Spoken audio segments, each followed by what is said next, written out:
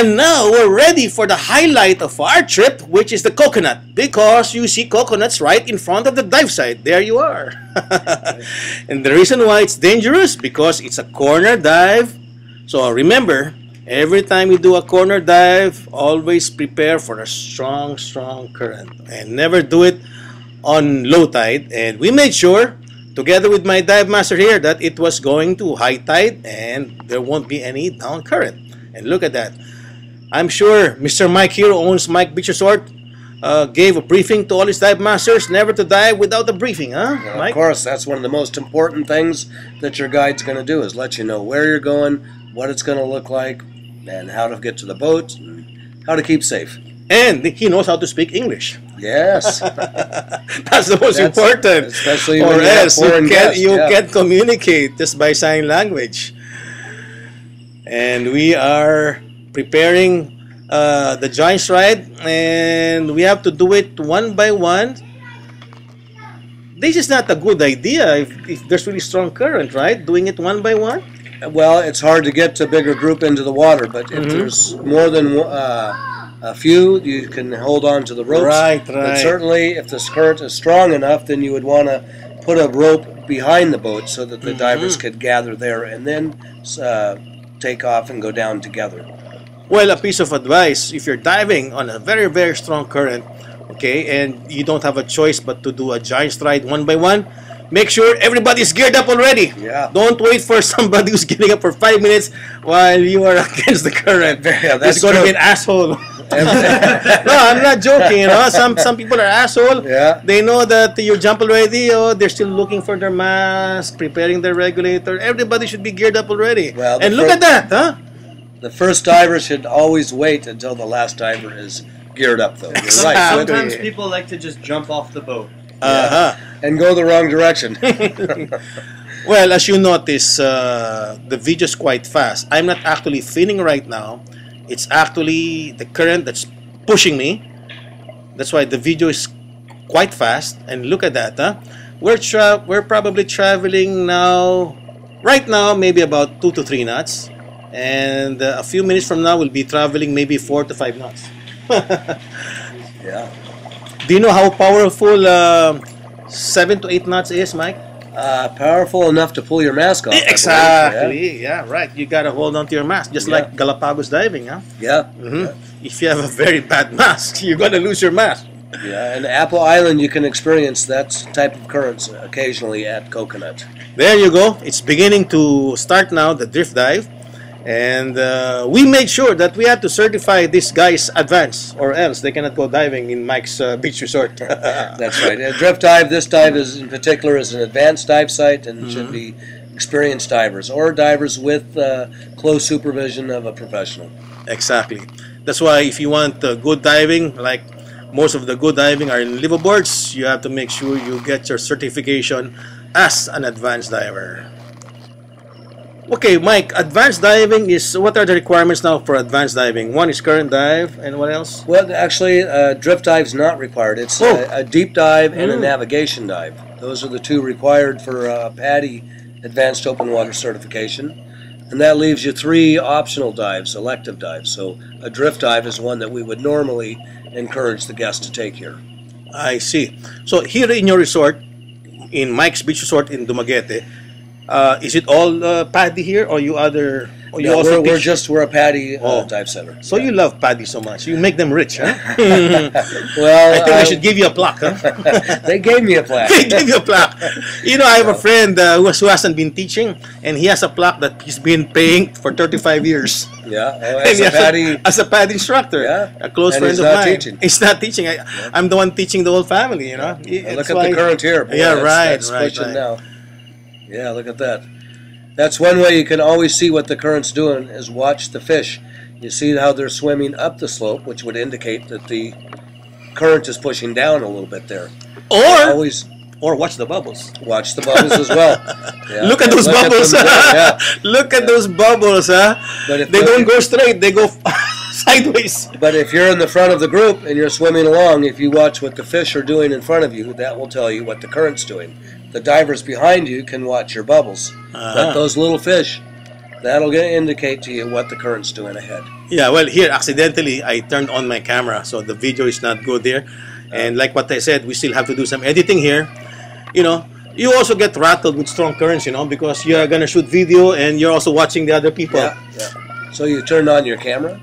Oh, well, a while ago it was turned accidentally. Okay. Now it's back to normal and we're seeing, the beautiful pyramid fish. The pyramid fish are part of the family of butterfly fish, no? It Mike? looks like it, yes, I would say. Yeah. Yeah. You know, when you do a drift dive, you have what you call adrenaline rush, huh? Always. You know, your senses are really awake. Yeah, well, you never know what the current's going to be. You know, you can look at tides, you can look at the full moon or no moon, and try to make a guess. But Apple Island doesn't really seem to follow the normal standards for currents. It can be very unpredictable. So you never know what you're getting every time you jump.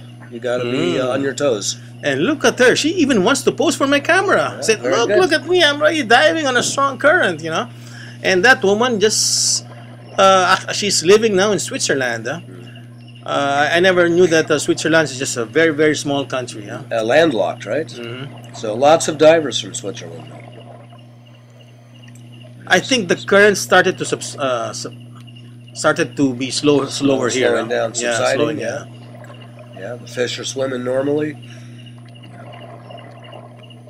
So, okay, we're doing the highlight of diving here. Look at those blue trigger fish. If there's a strong current, normally, what would be your dive plan? If you just make it just short for me, Mike. Well, of course, the most important thing is always staying together with your guide. Follow the guide, because he knows the currents and he'll know where, you know, if it's going to change directions, go up or down. He should know that in advance. But stay together, stay close to the bottom. Don't go off into the blue, or and you know, just be prepared. You know, to relax and enjoy it. Let the current take you. You don't want to fight it. I want to stop you first. Yeah. Is this husband and wife? Interracial marriage. Huh? Look at that.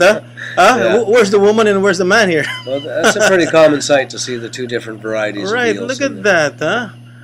Yeah, very nice. You know, I felt so bad when I was in Thailand and I saw these people inside the aquarium ready to be served. In the restaurant. Or in the restaurant. Would you feel bad? Yeah. I mean, yeah. But you see, if you go to the market, you see the lobsters and the fish waiting to be served. Even in Domageti, we have a great seafood restaurant. That yeah, but I believe the lobsters are part of the pelagic fishes. You know, so look at that big mouth there. I think he's waiting for food to come inside. Well, I think that's also part of how they need to breathe. They have to pump a lot of water through the gills. They're not moving. And look at those sharp teeth. Oh, very They sharp. do have sharp teeth. Look at that. Is that? They can really bite you. Sure tear your Lion wetsuit fish. apart. Well, I don't want to shoot him this way because he was kind of shy to me. I want to shoot the front part. I want to see your front side. Turn around. Yeah, turn around. But you know, he wouldn't do that. He's too shy, you know. But I notice foreign divers, when they see a lionfish, as if they see gold. Yeah, they get excited. Yes. They get excited. Yeah, well, they're very beautiful. Yes. We have so much of them here. Yeah.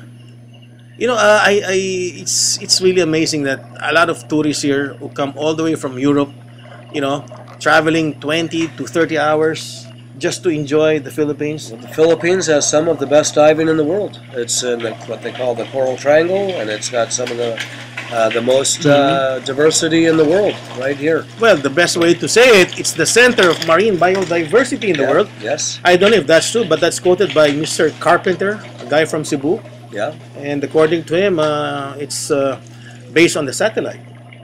Yeah. Yeah, based on the satellite, yeah. Well, we know that there's a lot of life here, and it's a huge different spectrum of variety. So you go to places like the Caribbean and California, you just don't see the variety you do here. Well, I wish the Department of Tourism will see the advantage of scuba diving as one of the biggest income earner for tourists. Huh? Yeah. Just like in Palau, you know. Take out scuba diving, Palau is dead. Yeah. Yeah. Well, the Department of Tourism has been pretty active lately. They're very involved in DEMA. They send a huge group of Filipino dive shop owners, resorts over to the United States to the largest dive show in the world, and they work hard to promote the Philippines as one of the top dive destinations. Yeah, but I still believe, Mike, for you to promote something, you've got to have a lot of passion. You've got to train these people from Department of Tourism to go scuba diving. So if the people in Department of Tourism are listening, are you willing to teach them for free, Mike? Send me a couple. Send me a couple. And you come with, right? We'll teach them together. As long as they're willing to promote Philippine tourism, I think Mike will help you out. Sure. Because everything is all about the economy here, huh? Well, and also as a foreign-owned business, we always work together to help make things more affordable for local people. You can't do it for everybody, but certainly when when it's somebody's interested and unable to afford it on their own, you have to make some concessions. A while ago, I showed you again some leatherback, and this time, this is the poisonous banded sea snake. Yes. Yeah. Okay. This can really kill you, huh? In an instant, right? But I've seen some people trying to hold the tail of that snake. Yeah. And they don't bite. No, they don't bite. If you hold their tail, huh? I've seen people handle these snakes regularly. You can hold them, and they're very timid. They're not aggressive at all. Quite calm, actually.